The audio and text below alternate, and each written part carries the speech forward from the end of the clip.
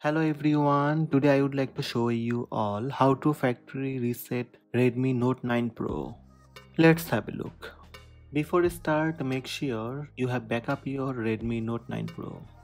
To reset your Redmi Note 9 Pro, first open Settings app.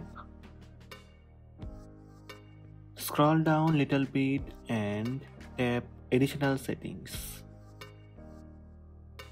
Again scroll down and tap Factory Reset.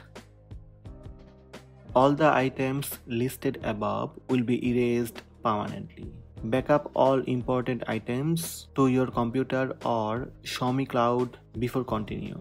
Factory Reset will erase the following items: accounts, contacts, photos and videos, apps, backups, SD card data, other item on this device. Tap Erase all data.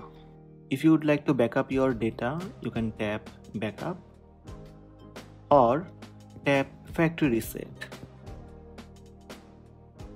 Factory Reset will erase all data on your device, including photos, songs, notes, and other personal data. Make sure you backup all the important items to your computer. Wait for the time count. Tap Next. Tap OK. This will start erasing all your data. After some time, your phone will restart.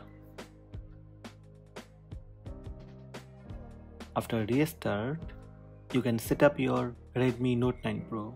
Follow the on-screen steps to set up your Redmi Note 9 Pro.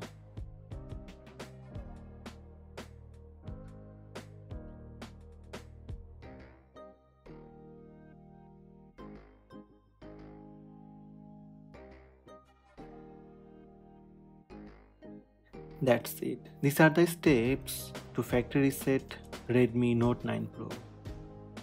Hope this video helped you. Please subscribe my channel by tap subscribe button. Also tap the bell icon to receive notifications about all new videos.